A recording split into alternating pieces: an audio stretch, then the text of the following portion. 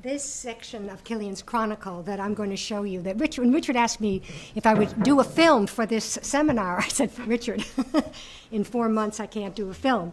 But so I said I was going to do something from the Bible Moralisée, which I will do in the second part of the talk. And I'll do an analysis of the hospitality theme in the book of Judges that I hope you all had a chance to read the 19th chapter of. But in Killian's Chronicle as I started to think about it, I realized that in Killian's Chronicle, there is a scene that relates to hospitality. There is an encounter between a Native American boy and this Irish slave who was on one of the Viking ships, who was actually recorded as being on one of the Viking ships in the Icelandic sagas. He gets off the ship with his sister in the Icelandic sagas, and I kind of weave something around there, and then my imagination just takes off, and it changes from what the actual Icelandic sagas say happened to that slave, which they just give another sentence or two about. But then I do take the Icelandic sagas and use them as a kind of a framework for inventing a story and a plot and characters, etc.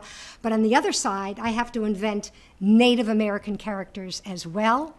And in order to do that, I had to go to the recorded mythology and the recorded texts that 100 years ago and earlier even, since the 1600s, Europeans recorded about Native Americans. For the most part, I tried to do those that had been, I tried to immerse myself in those texts that had been taken down in the Native American languages. That's why I gave you a text to read that was actually in one of the Algonquin languages, which was the group of people who would have lived on the northeastern shore in New England and Nova Scotia, where this Irish slave would have come off the ship.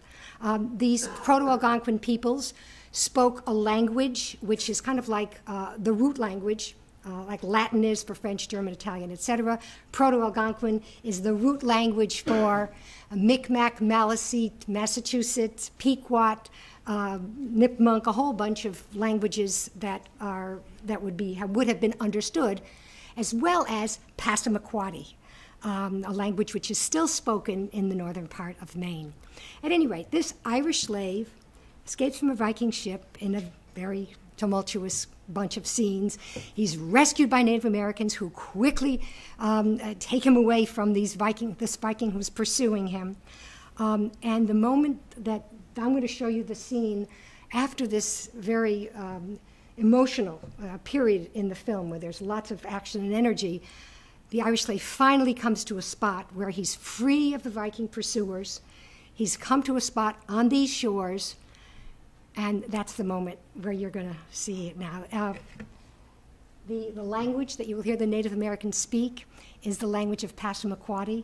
I was fortunate enough to find a Passamaquoddy native speaker who had been brought up by his two elderly aunts. I wrote the script in English after I learned as much as I possibly could about Native American mythology and history and everything that I could from their texts.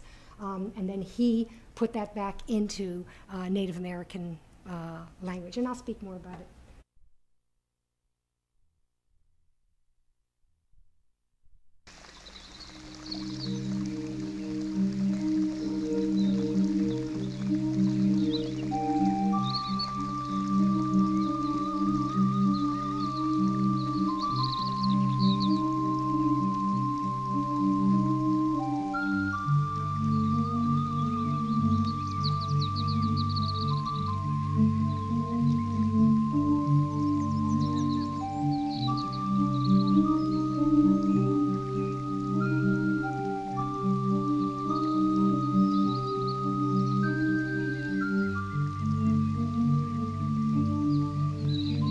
Soft there now, little one.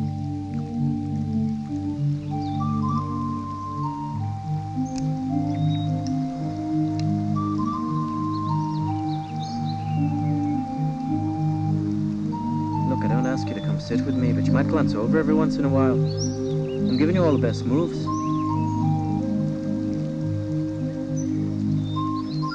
Alright, well, I'm gonna do this. And then you're gonna do this.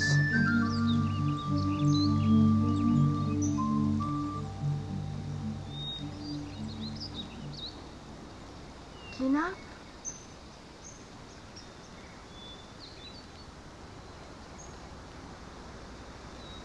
Killian. Killian et Dina? No, my name is Killian. Come across the seas from Ireland.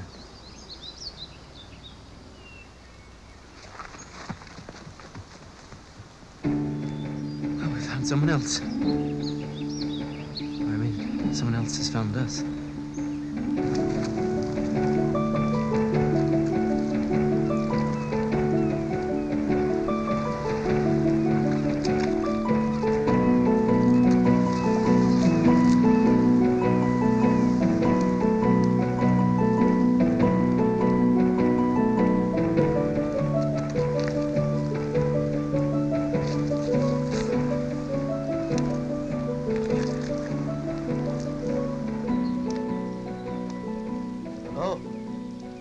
Puzzling over the situation you got me in. Thought you were gonna win one, but then I realized that as a deer, you're very likely to make some very silly move. So, you move your king like that, I move my queen, I take my rook. Instead of doing what you should have done, you move your king like this, which allows me to take my queen like this. Take your knight, it's gone. Then when you move like this, I take your rook with my knight, put my queen here with my knight, and with my other rook, it's checkmate. Bicek uktuklaji dulen. Bicek uktuklaji edlaskoju. Mode mitseo.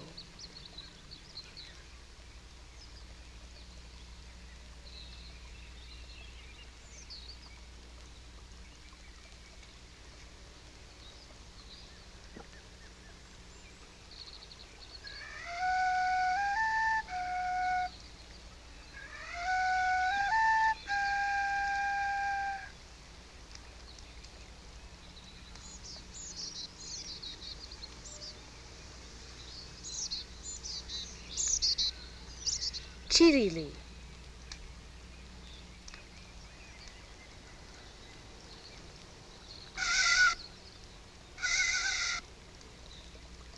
Chirili. Chili. Chickadee. Chickadee. Chili. Chili. Chili. Chili. Chili. Chili.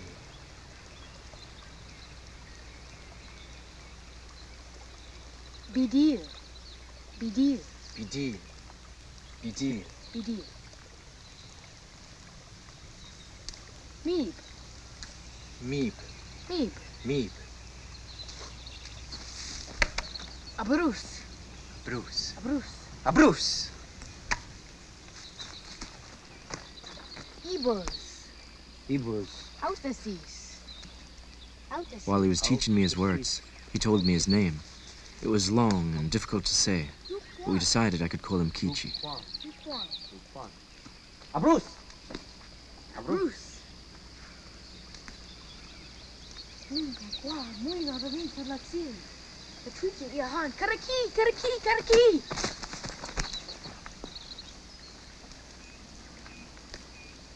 Now, why did he run away like that?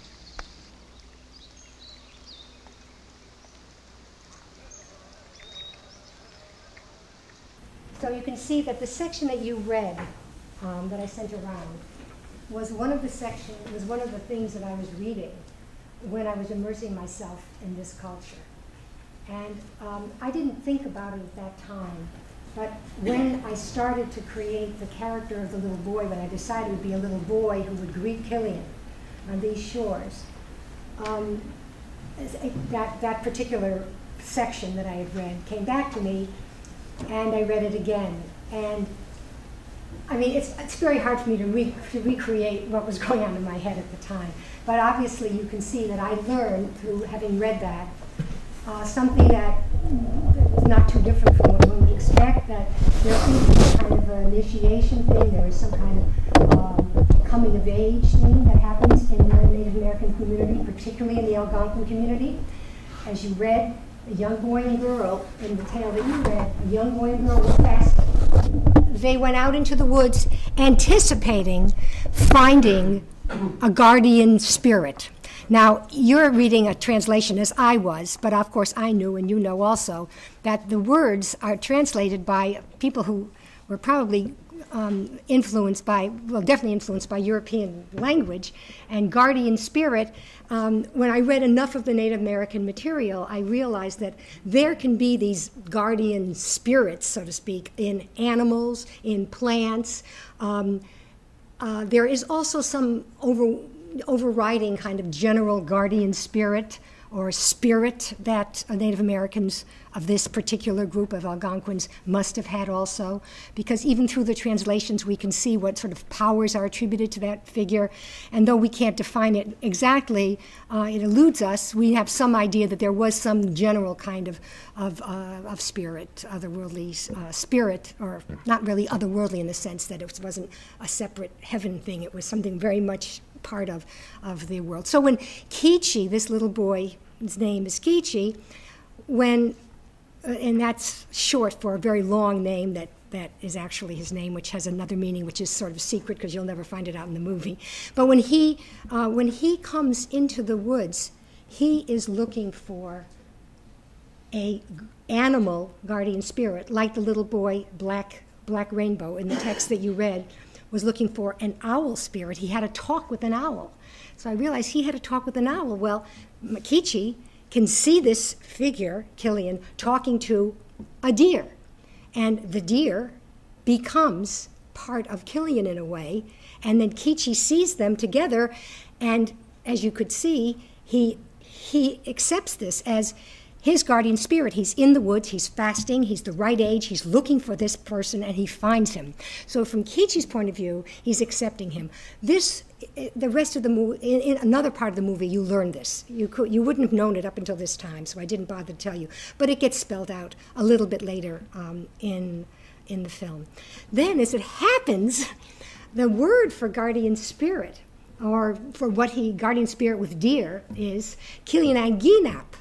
And when I first read that, Killianaginap, I decided the Irish slave is going to be called Killian, because that worked for me in this scene. The little boy says, Killianaginap, or he hears Killian say, Killian, my name's Killian. He says, Killianaginap, and then Killian says, Killian. And so that's there's another way that there's a bridge made between the guest and the host, if you will, in this particular situation. And then, Killian, the older person, an experienced person, tries to initiate making contact. And then I also found out in the course of much reading and much research what the Native Americans call, in their languages, the different birds. And there's a certain onomatopoeia that happens with certain animals. I mean, I guess I know that, little children here call a cow a moo-moo, and what do the little children call a cow in France? I don't know, it's some other meh, and instead of moo-moo, it's meh. But anyway, there's a certain sound that people use often when they, and so as that happens, chilili, chickadee, was what I zeroed in on. I thought, that's going to be okay. So I used chilili, chickadee for the bridge that helped the boy and the man come to the notion that, maybe we can find out maybe we can make a language bridge too. And then they go on and they start to learn each other's language, which I eventually, when at a certain point, when they're saying things that you wouldn't understand, we put subtitles in. Killian's understanding them, you're understanding them, we become part of that world. The other thing I wanted to say, of course, I had to know something about the Irish also. I've been teaching Irish art at Boston College, different parts of different semesters for almost 30 years now. And of course, I knew that the Irish did know how to play chess. Not only the Irish, but the Icelanders did know how to play chess. There are little chessmen that have been found in the archaeology of Ireland. So I knew about that. And then there's a deeper level for me, which I don't know how much it gets communicated throughout the whole film, but there are lots of times in this film where there are understandings that come about. The Irish had a belief in shape-shifting also. Man, deer, deer, man, deer, deer, man. You know, in the Toyne, it's full of shape-shifting all the time. And in Native American mythology, there's a lot of shape-shifting also. You might have seen when Kichi comes back, when he first sees him, then he runs away. He actually runs away to engage in a ritual. The ritual is he makes an amulet, and the amulet is a deer man, and that's why the camera goes to the amulet and then up to his face. That becomes evident also later on in the film. Something happens with the amulet, and we learn, I mean, it comes together, you know, why that's exactly there.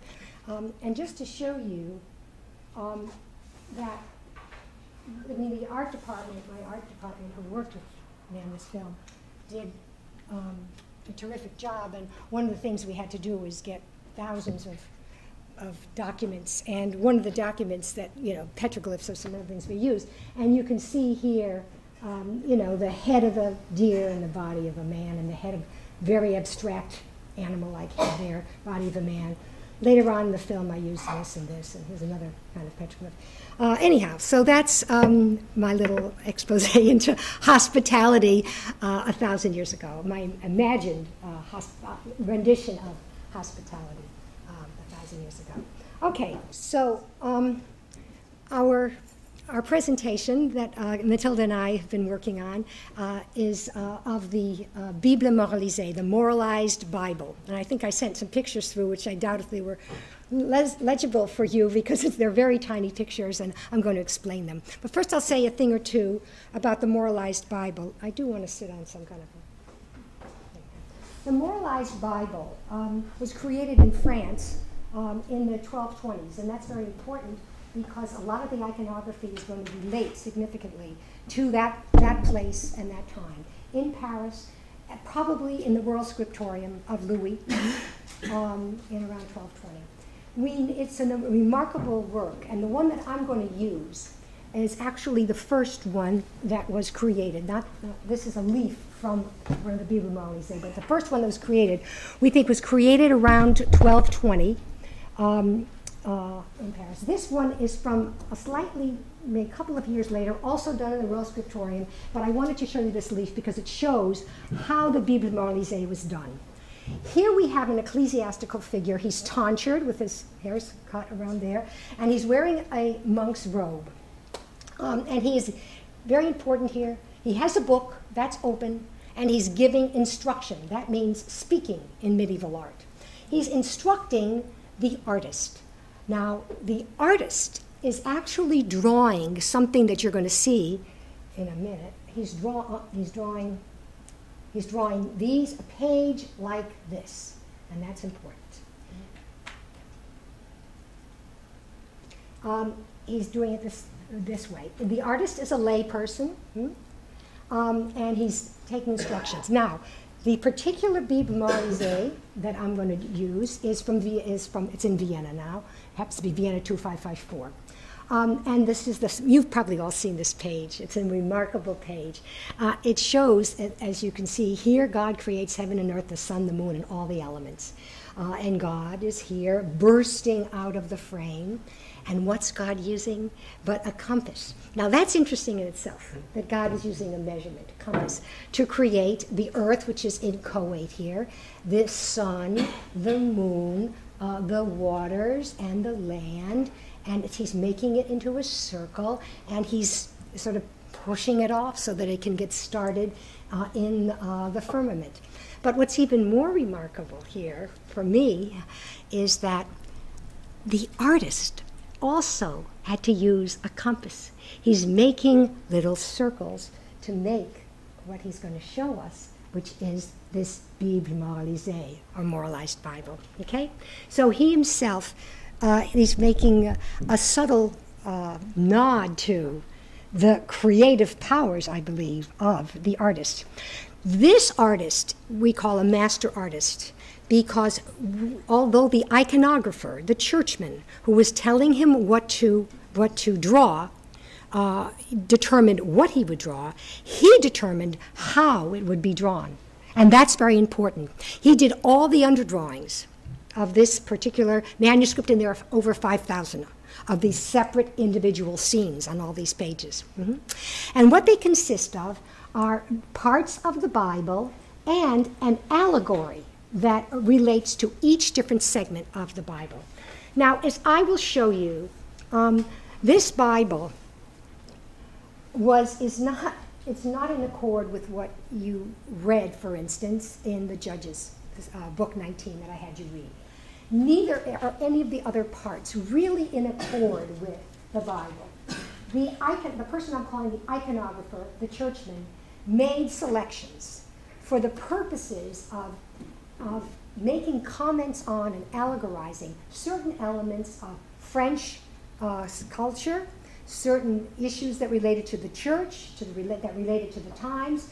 As people do all the time, he took the Bible and used it for his own purposes, changed a little thing, here in a blatant way actually, changed some, not little thing, but big major things, and then made the allegories. The allegories, to his mind, the way he constructed it, were the true, what the true meaning of the Bible was. This was the true underlying meaning of the scenes of the Bible. So we'll start. You read the Judges, so you know a little bit about the backstory, that a wife or concubine left her husband. She went back to her father, it says in the Bible. It says, I mean, to do this, I researched the Old Testament, I researched the Vulgate. I went to Josephus, and then Philo, Ambrose, a few others. I'm not going to burden you with all those commentaries, but when there's an important one for our purposes, I will highlight who said what.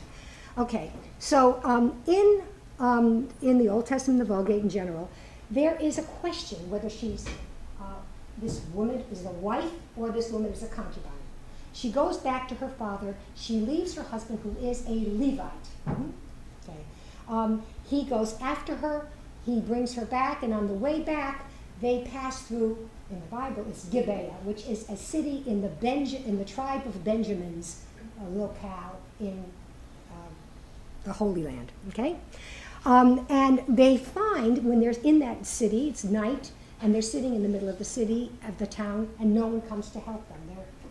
No one has helped them, except a good man comes all of a sudden, who happens to be from the same tribe as the husband, the Levite.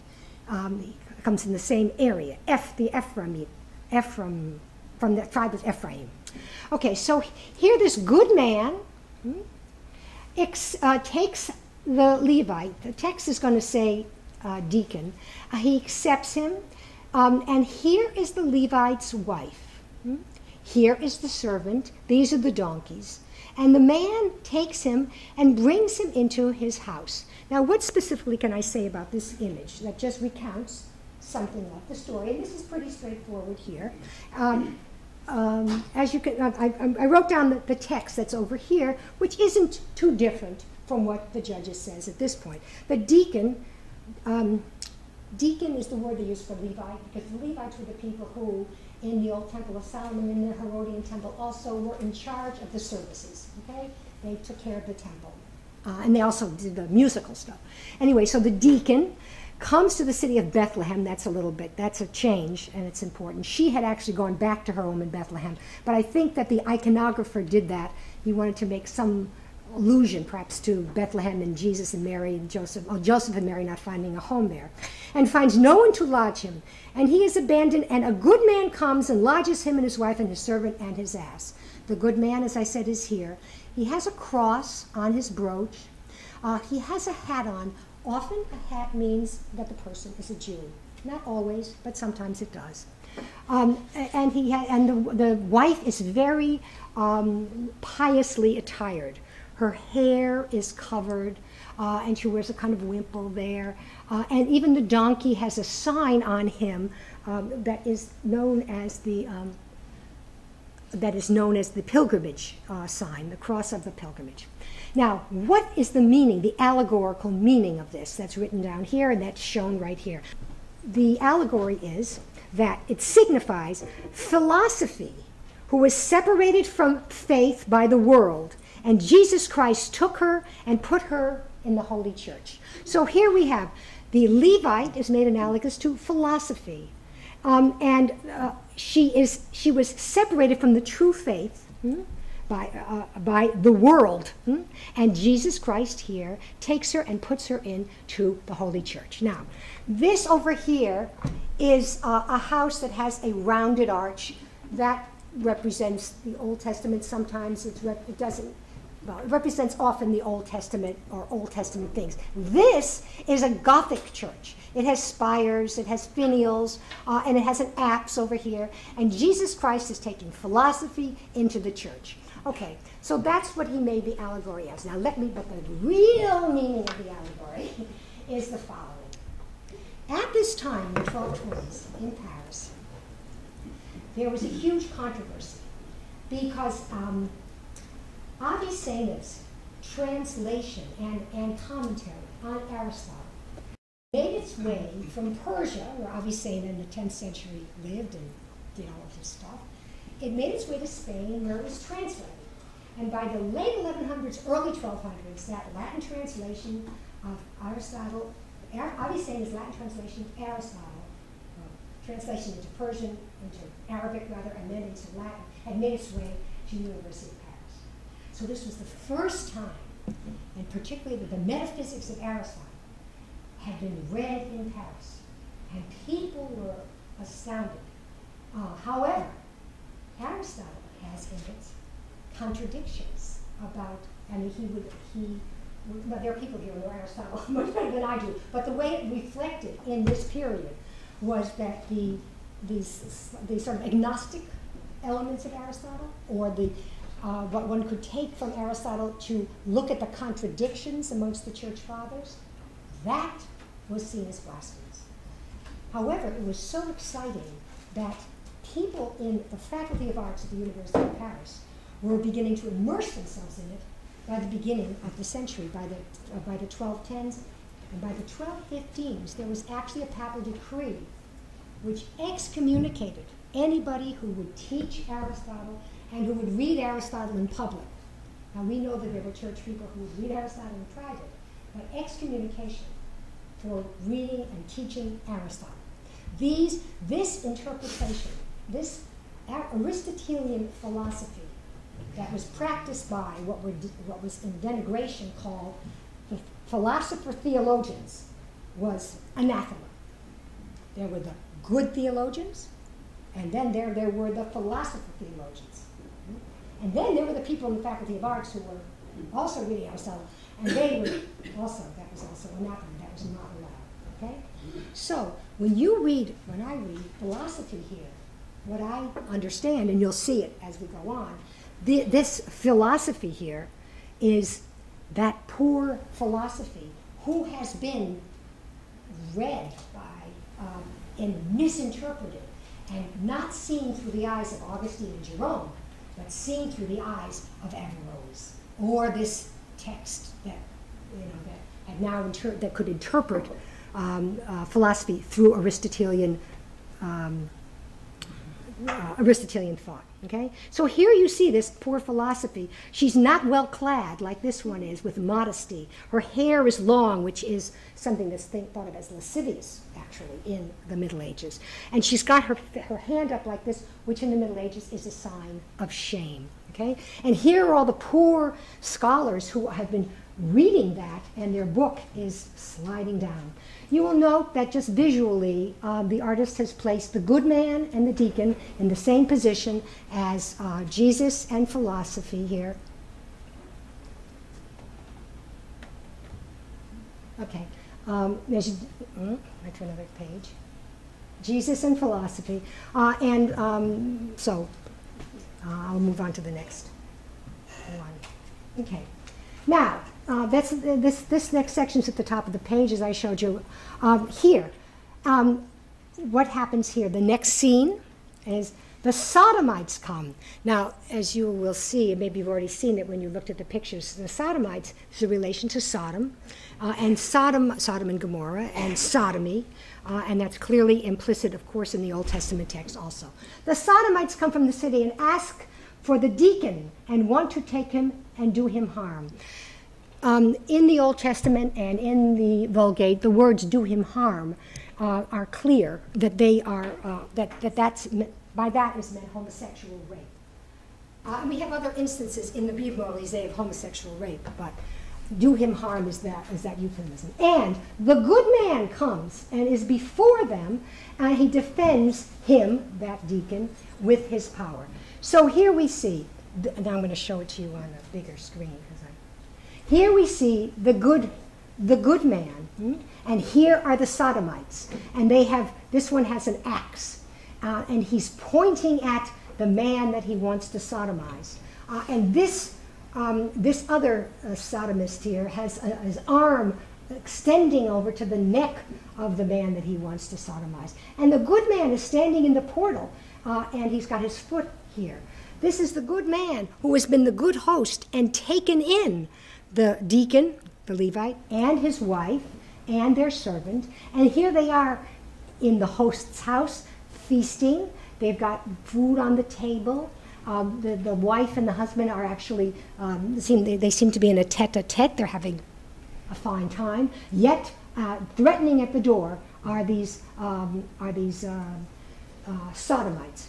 I should point out that she still has, her hat on. She's very well concealed. She's still concealed. That these figures are shown with grotesque features, big nose, large ears, and those features they're the features that are used for figures who are what they call here heretics and miscreants. They could be Cathars, they could be Waldensians, they could be Jews, they could be Muslims who are called Saracens here, given the Averroes connection. So they could be any of these horrible people. And then, to go back, that the Sodomites came to the home of the good man to take the deacon and the good man defend him signifies the heretics and miscreants who want to tear apart and pull down the sacraments of the Holy Church, and God defends and guards them. To show you that, okay, these are the heretics and the miscreants, and the way they're shown in the Moralized Bible is that there's a devil coming out of his chest, and there's a snake around his sword, and again, here they have hats which might indicate that there's an allusion to Jews, or they just might be. Well, I think my thought is that the allusion here is to those philosophers, which you'll see in a minute, the ones who read Aristotle through Averroes. And what Jesus here is protecting, the way the good man is protecting the deacon and his wife, what Jesus is protecting is the very sacraments themselves, the cup, the chalice, and the wafer. And inside of this protected area here, are the monks, priests, with the cup that they're drinking and the sacrament that they're having. So this is what is being protected. So the sacraments, the Holy Church and God defends and guards them. So there we have that scene.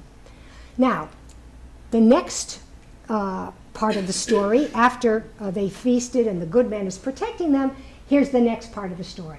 The Sodomites come and take by force the wife of the deacon and lead her away, and the good man suffers for her and is greatly pained and angered. Now, you who read the story in Judges, I'm sure you'll remember that this didn't happen at all. The judges did not take her by force. The good man, who was made analogous to Jesus in the scene before, the good man actually offers his virgin daughter and the wife or concubine of his guest, rather than allow these heretics and miscreants to come and take the man and homosexually rape him. Now this is in accord. Except for Ambrose, who was a little bit uncomfortable with this, and Josephus, who ignores that whole part, all of the other, including Maimonides, all of the other commentators accepted this, that it was worse to have a man homosexually raped than to have a virgin daughter raped, or than to have a concubine or wife raped. some of the excuses they gave, they made up stories that are not in the Bible at all. For instance, Rashi, who's an 11th century Jewish commentator who lived close by and was actually kind of influential on some Christian thought in this time. Rashi says, this woman, when she went back to her father, she went away to love others. So she's some kind of a harlot. Maimonides accepts that. She is some kind of harlot. The pseudo-Philo says she went and made love to the Amalekites. Now the Amalekites are the arch enemies of the children of Israel, and to such an extent that they're using the vernacular today, defining enemies of the children of the Israelites. Okay, so this is how they try to get around it. They try to make her blame. But in fact, in the Old Testament, and even in the Vulgate, she doesn't love other men. She's just there, but they still accept that homosexual rape is worth. It's kind of interesting because in other places, it's too hard to deal with a lot of that. Okay, so Josephus, however, I mean, it just goes on. I don't want to go into other commentators because it's going to take too long. Okay, Josephus, however, now Josephus's whole story, he on the one hand, he gets into some of the psychology of the situation. On the other hand, he really invents. And Josephus' text was known at this time because it came through another author called Peter Comester. But Josephus says, the good man and the husband did not that they didn't offer the wife, and they didn't offer his virgin daughter. The Benjaminites, these rapists, they came and they took him by force, plein à force, Josephus says. And this says too, actually, plein à force, the word's right out of Josephus. So that is the language that we see illustrated here, and I want you to see the bigger illustration. Okay, so here are those miscreants and heretics who come and take the woman. You can see they have one of them has his hand on her breast, another one has his hand on her breast. This sign here of a man placing his hand on a woman's arm, that's a sign of rape in medieval iconography, okay? Now, we have here their own interpretation, this iconographer's interpretation, which he told the artist to do. The good man is dismayed. He lifts up his hand, takes his cloak, and he's crying. You can see he's wiping his eye there. The husband, which is of course not also in line with what the Bible, the Vulgate or the Hebrew Bible says, he's holding up his hand in protest, and the servant is dismayed. So there's a totally different interpretation of it. And why was that done? Well, we needed a different interpretation because of the way this is shown here. That the Sodomites, here's the allegory, that the Sodomites took the wife from the good man, and the good man suffered, signifies the heretics and miscreants who took philosophy from the pagans, from Jerome, the philosophy from the pagans, from Jerome and Augustine. And they suffered and felt pain and said that they will win her yet. In other words, philosophy from the ancient world that is interpreted through Augustine and through Jerome, that's fine. That's legitimate philosophy. But if you take philosophy and you read it in these new ways through the eyes of Averroes, for instance, and Aristotle, that is heretical, okay? So that's what this is showing. So these signifies, these are the heretics. I'm going to take you to the next. These are the heretics and the miscreants who have devils on their neck and devils coming out of their chests. And here is philosophy with all of those pagan philosophers who formerly had been interpreted through Jerome and Augustine. And now they're being taken by these heretics and miscreants who have their arm on her and their hand over her head, and they're going to be, and those pagan, those philosophers, and this philosophy personification who's holding all those pagan philosophers in her breast we're going to see what's going to happen to her. And here's what happens to her. You read the Vulgate, so you know. Here the Sodomites come and take the wife of the deacon, and they rape her with such force that they kill her, and she dies. This is the rape scene, okay? You don't have many of these in medieval art. The Josephus has her in a room, and so they put her into a bed that's not usual in the other couple of illustrations of this I know. One man is actually on top of her. Another one is biting her arm. Another one is punching into her eye. Another one is trying to get towards her head. You can see that the force of the whole composition, I haven't been talking much about composition here, but I will at this point, because the force of the whole composition, all the lines that are important are moving in this way, and then the diagonals that go this way are pushing down onto her to rape her with all the possible force that they can. And the allegory over here is that the Sodomites took the wife and raped her by force and killed her, signifies the heretics and the miscreants who took philosophy and killed and crushed and martyred her and took her virtue. So that's what the philosopher theologians who are reading Aristotle to Averroes are.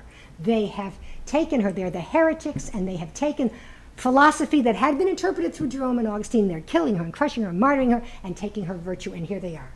We have these people, who are philosopher theologians, shown allegorically as rapists. This one has a snake coming out of its mouth.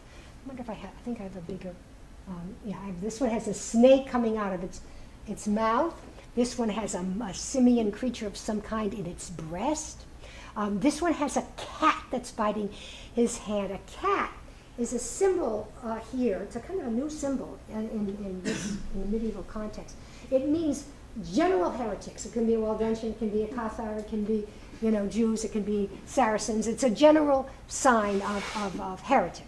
And they're all pushing her. You can see the lines of the image, pushing on philosophy, whose poor body is curved over, and all the philosophers are being crushed. And her good book that she once held, that showed the true reading of philosophy, is falling to the ground, and this evil reading of philosophy is opened up.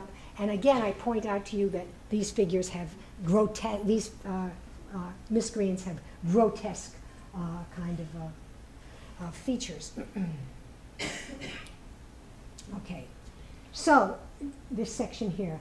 Here the Sodomites come and take the woman with whom they had their way and killed, and they place her outside of the house, and the deacon receives her with pain and anger. And you know that that's not what happened in the Old Testament or the Vulgate. She crawls to the house, and she lies on the threshold, and she dies there, okay? For their purposes, they needed her to be pushed or to be brought to the outside of the house. And the deacon receives her with pain and anger. Now, pain and anger that the deacon received, that's not in the text. That's a completely new thing. The interesting thing is the Josephus interpretation here, which is not shown at all, really. But Josephus, it's kind of interesting because when I was reading him, he says the woman, she crawls to the threshold, but she feels ashamed because she was raped, and she's ashamed in front of her husband. And we know in the modern world that youngsters who are raped often won't tell their parents that they were raped, whether they're young boys or young girls. They won't mention it. There's a certain shame that they feel, even though they're the victim. So I thought that was interesting that Josephus put this shame in there, though it's not in the Bede Molisée, and it's absolutely not in the Bible either. The rape is... okay, so, but here, the way it's interpreted, the deacon receives her. They still have these horrible, grotesque images. What's happened with the wife is that, she's now, whereas at the beginning you saw her with her hair covered and everything, her hair is now loose, and here her head is uncovered. Her body is uncovered. The artist took a great, leap to show her body uncovered. They don't show... even Eve is very, very rarely shown as nude in the Middle Ages. Sometimes little souls in hell will be shown as nude in the Middle Ages, but certainly not with the graphic representation of a certain amount of musculature and knees, etc., etc. This is early, 1220. It's early to show that much of the anatomy. Okay, and that's made analogous to signifies the heretics and the miscreants, there again the heretics and the miscreants, who trample under them philosophy and the doctrine of the pagans as interpreted by Jerome and Augustine. And Jerome and Augustine receive her sorrowfully. Here are these miscreants and horrible heretics with the simian creature there. Their book is here closed because Jerome and Augustine are receiving her. Her hair is still loose. She is still, and that's a sign of shame also, lasciviousness in general, loose hair. The philosophers here whom she protected before are now falling down, and the book is open and falling down. But Jerome and Augustine are there kind of to receive her. So these are the last two scenes that I have to show you. Here, the deacon comes and, I have to tell you one other thing. In the Bible, in the Old Testament, it says she crawls to the door and she dies. And the Levite comes out and it's morning and he says, "Get up, we're going." And she doesn't respond. And the Old Testament continues. So he takes her and he picks her up and puts her on the donkey and goes to his land. Now, there's an interpolation in Rashi which says she didn't respond because she was dead. The Septuagint also says she doesn't respond because she was dead. But because the Old Testament doesn't say because she was dead, we know what happens to her. She gets cut up. There are some versions, interpretations, where she gets cut up alive, which becomes even over and above. But these standard interpretations all put in what the Septuagint put in and what Rashi ultimately put in, that she was actually dead. Okay, so here she is. The deacon comes and ties his wife, who of course in this book was dead, onto the ass, and then he goes to his homeland and puts her down. Okay, this is her. It's very unusual that we see again this kind of a nude form. You can see her breasts, you can see pubic hair, you can see the navel here.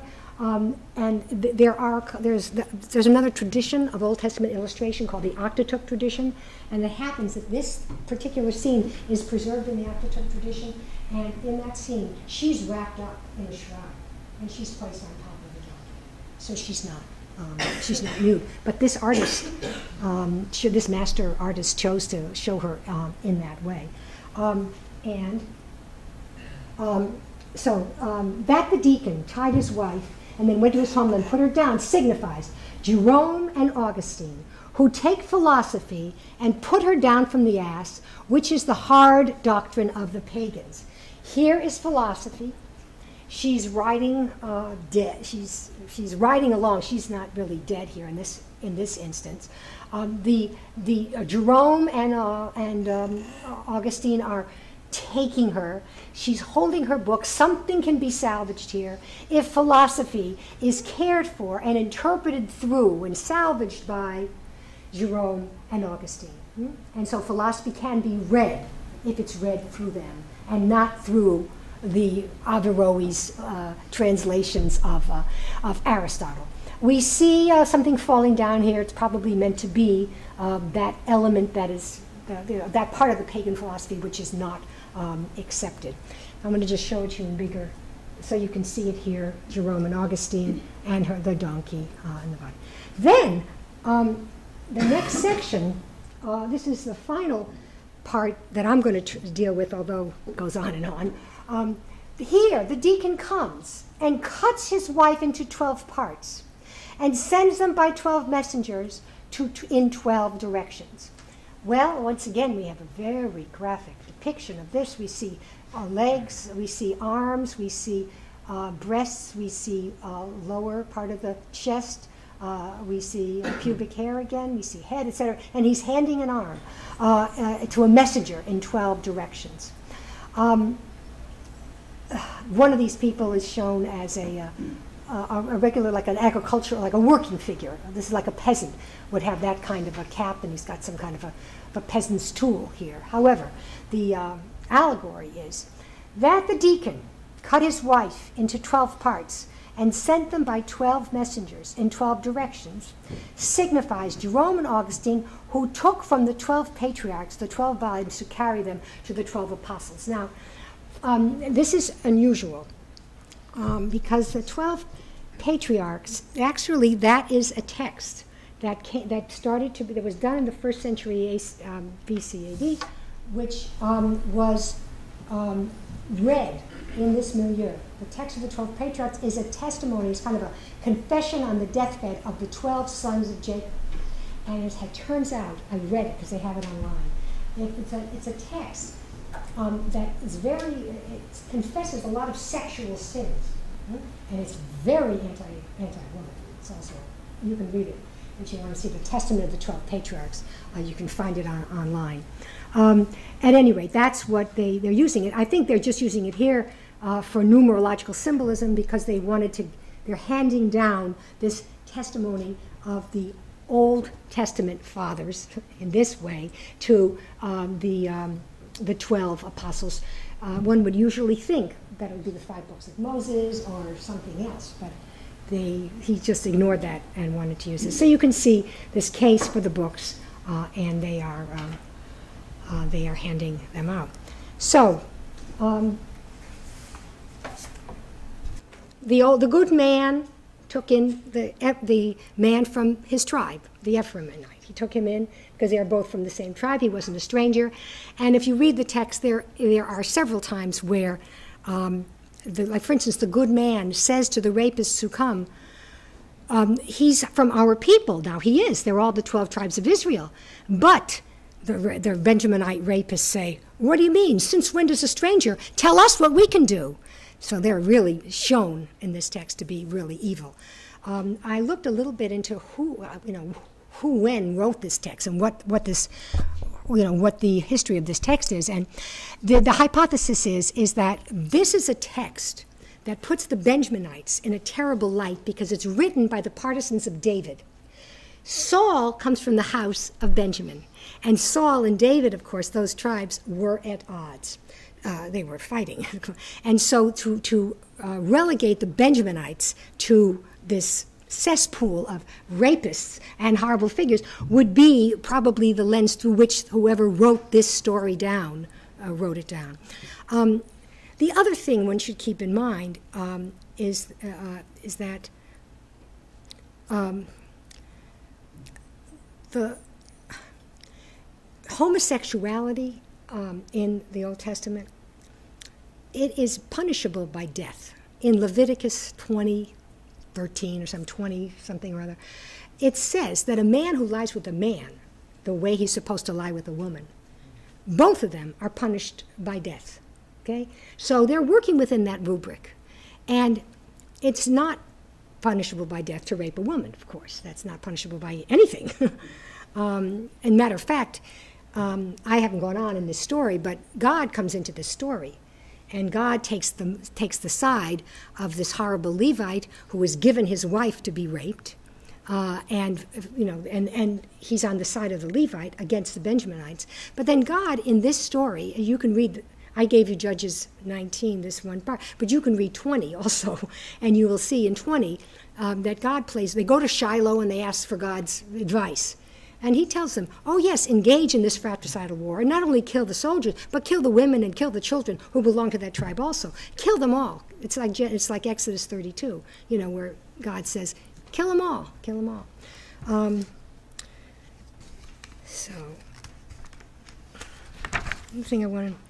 There's one other thing I should mention, that in this text, 2 or 3 times, it does say, this is what happened when there was no king in Israel.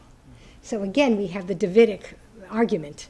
There was no king, who could control these horrible passions of people.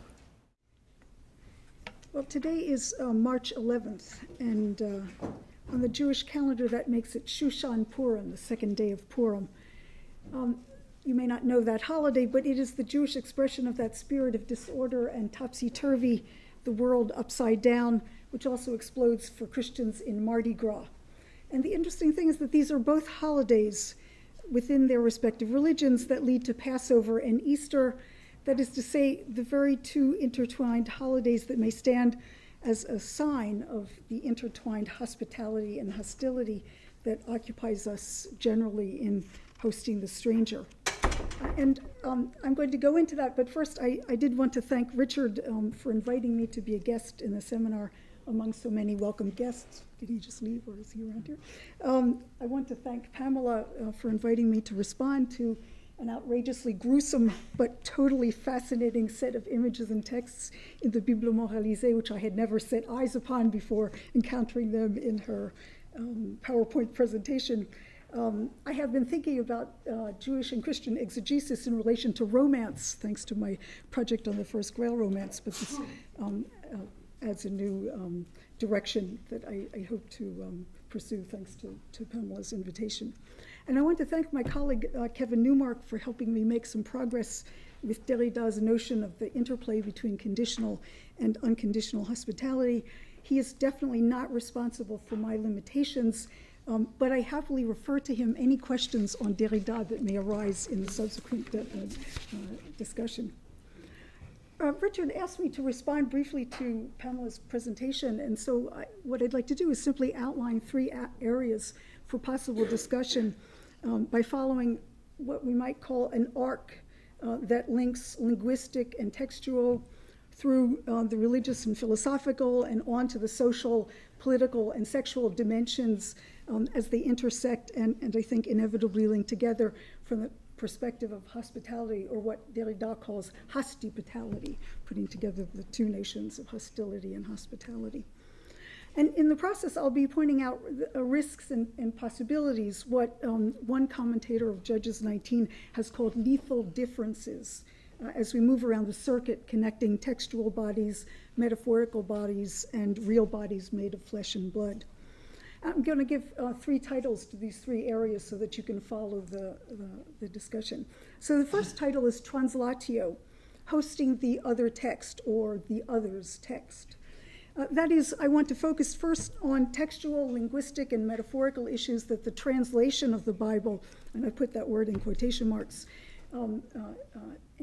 entails. And this can be translation from one language to another, from one people, religion, and culture to another, from one time and place to another, from one medium to another.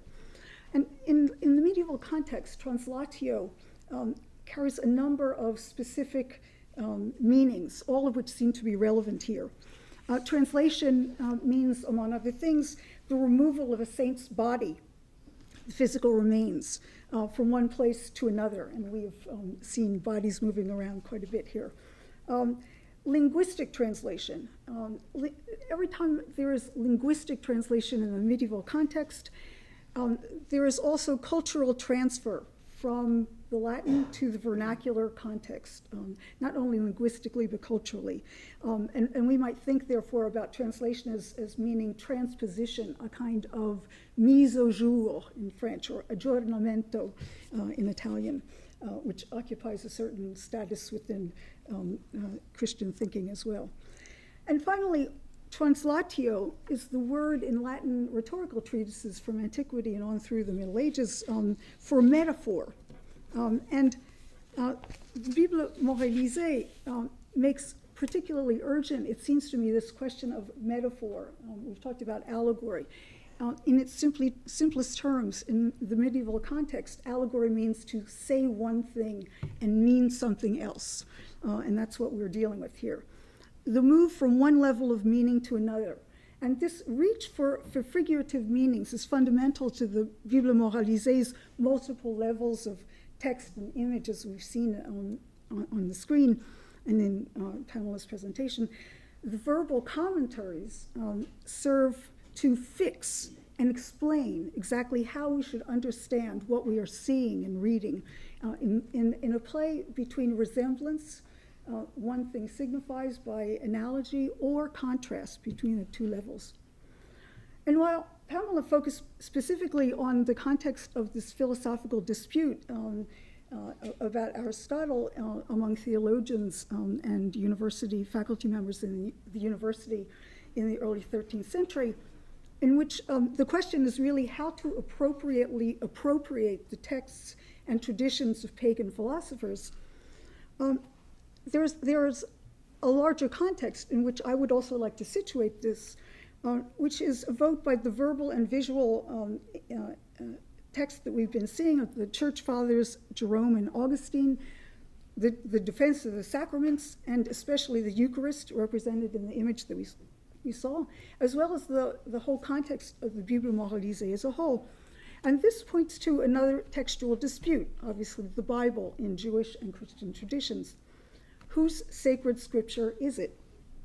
Who has the right to translate and gloss it? What kinds of move from text to meaning, from letter to figure, are authorized? Speaking metaphorically then, the Bible is a site par excellence to demonstrate Derrida's laws of hospitality, the place where the host, the Hebrew Bible, becomes the hostage, the Old Testament now, as fulfilled by the New, the place taken over by the guest who supersedes, an important word, the former host. Is this a hostile takeover? While keeping it present as testimony to its own truth. These reversals and imbrications are at the heart of issues that we've been reading about and discussing from the works of Benveniste, Ricoeur, and Derrida. We've talked about translation, the interplay of language and silence, hospitality and hostility. But we also need to move them from the textual to the social and political dimensions, if I understand correctly the implications of Derrida's critique. Once the aporia posed by the imbrication of conditional and unconditional hospitality is recognized, we're forced to examine the failures, the perversions of hospitality as practiced in the real world, and think about how the theoretical model of absolute hospitality might require us to improve our necessarily conditioned forms of hospitality, hence the turn in Derrida's own work on hospitality to problems concerning the North African presence in contemporary France, a case in which the invited guest of colonialism has now been viewed as the unassimilated immigrant, the Muslim other, and so on. In the US, we can compare this to our current discussion about 11 million illegal immigrants, or even closer to home here at BC, we might think about the current return of a crucifix in every classroom. How does it operate as a sign of hospitality to the others in the university community? And you may have noticed that before vacation, someone had added a Star of David and a crescent, which have now disappeared. That's for number one. Number two, the title is Jews as the Too Intimate Other of Christianity in Medieval European Society in general, and in North France at the end of the 12th and the beginning of the 13th century in particular. And here we need to talk about hospitality in terms of the Jews and Christians cohabiting and in conflict in the social, religious, historical, and political dimensions.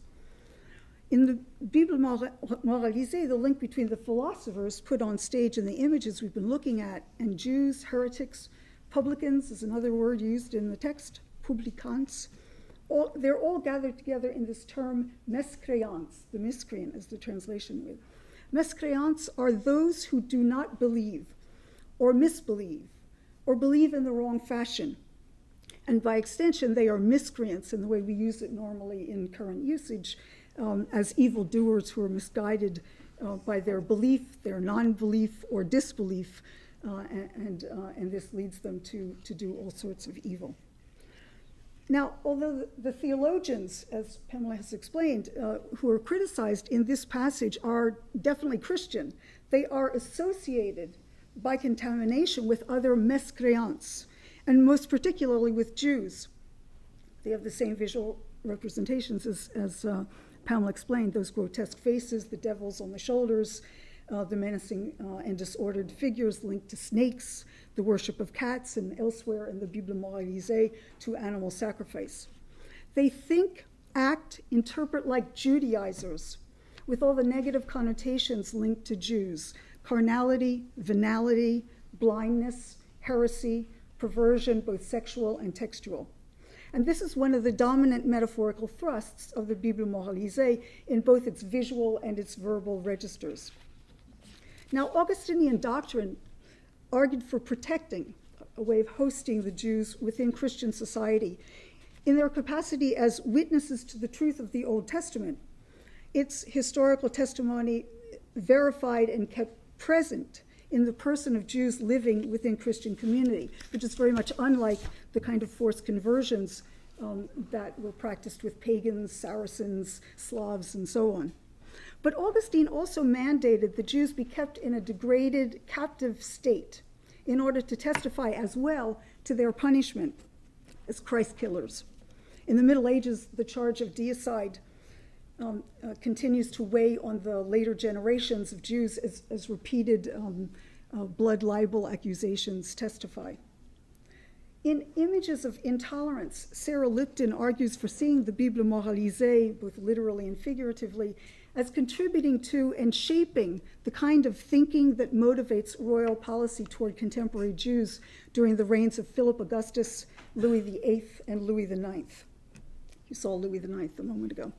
From the late 12th to the early 13th century and beyond, policies of the French kings toward Jews swing between protection and exploitation on the one hand, expulsions followed by later recalls to renew the cycle on the other.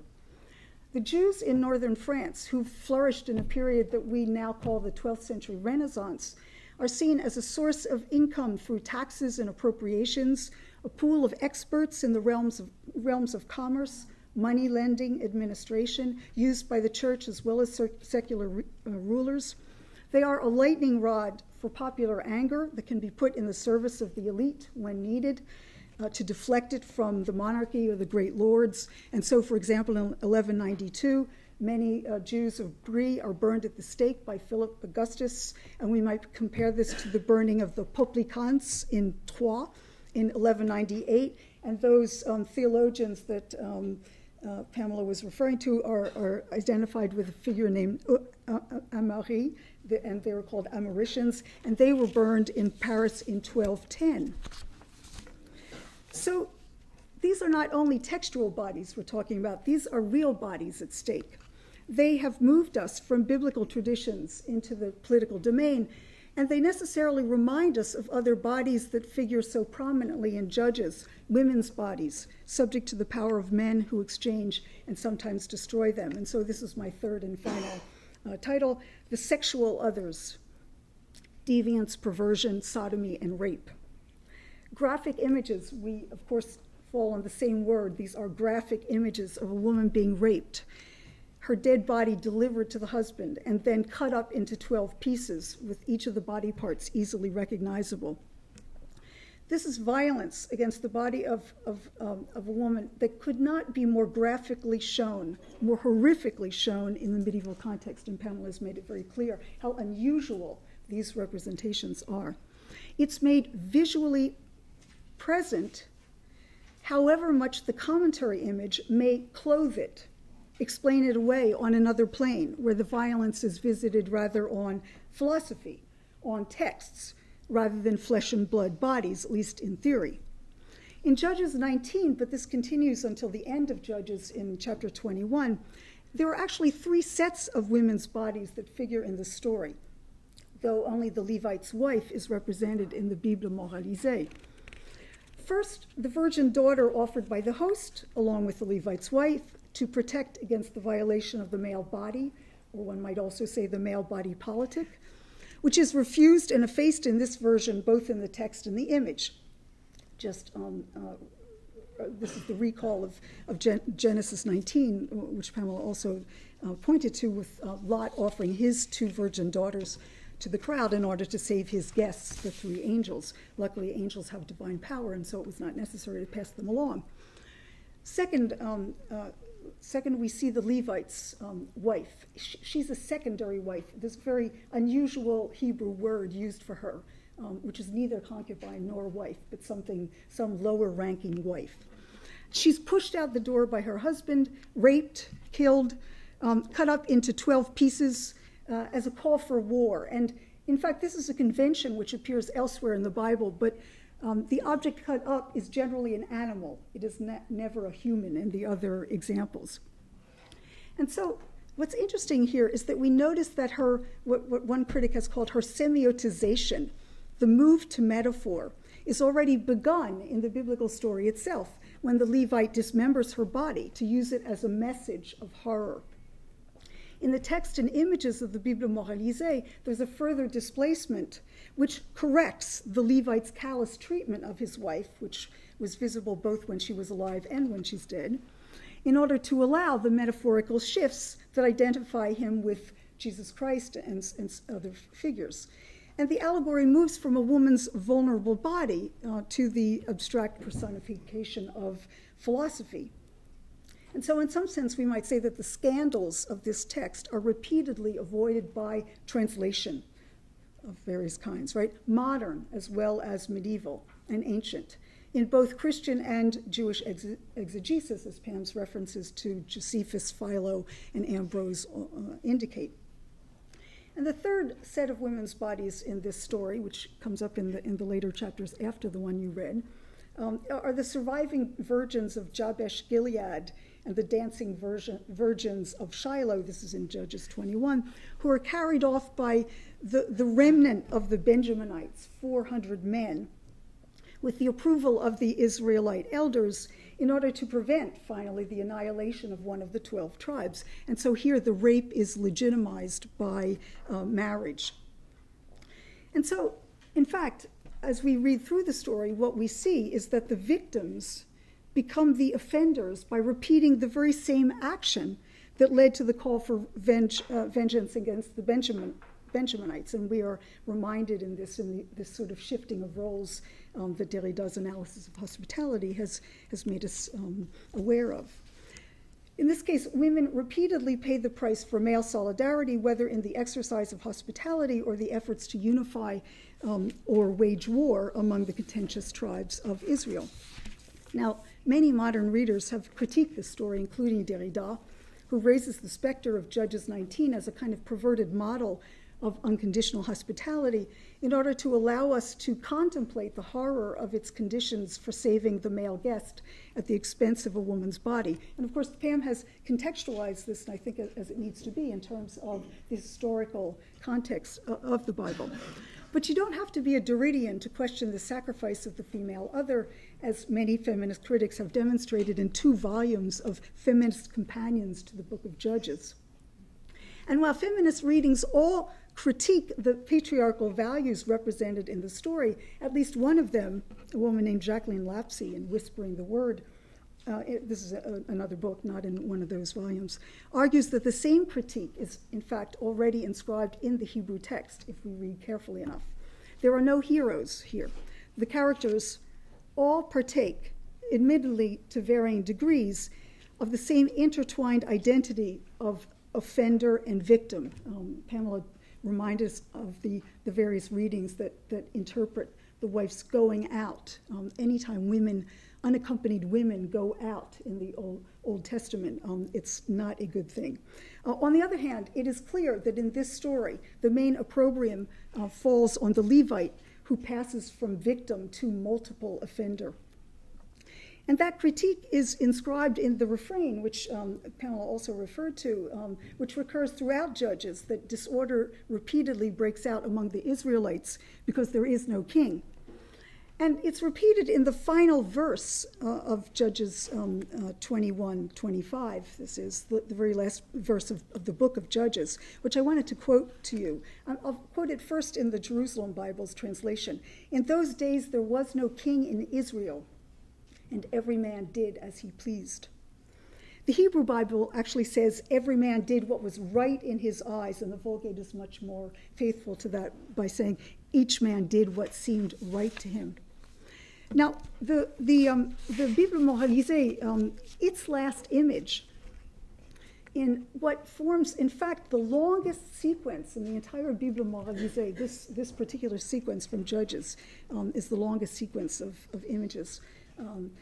It ends with the image of the surviving Sodomites scattered among the rocks, which signifies, according to the verbal commentary, and I'm quoting now, the miscreants who have abandoned God and are scattered through the world and live in different places among the Christians. And so with that final text in the Bible Morise, we're back to this issue of this focus on the others, foreigners, strangers who live among us. And so I would like to close by thanking Pamela once again for making all of us look at this. And now I invite your questions and comments. Thank you.